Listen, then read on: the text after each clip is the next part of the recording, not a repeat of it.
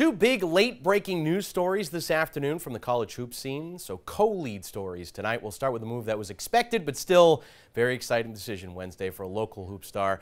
Tyler-Kolek, the kid from Cumberland who worked to become one of the best players in the Big East and in the country, is going pro. The Marquette standout point guard announcing on social media today he's foregoing his extra year of college eligibility and declaring for the 2024 NBA draft. Again, the move expected, with Kolek projected to be selected during the 2 rounds in late June. The latest mocks with him somewhere in the late first or early second rounds. In his post this afternoon, he thanked those who've helped him along the way the past few years, including Coach Shaka Smart, and saying he'll cherish his lessons learned and memories playing in Milwaukee. Congratulations to Tyler and his family.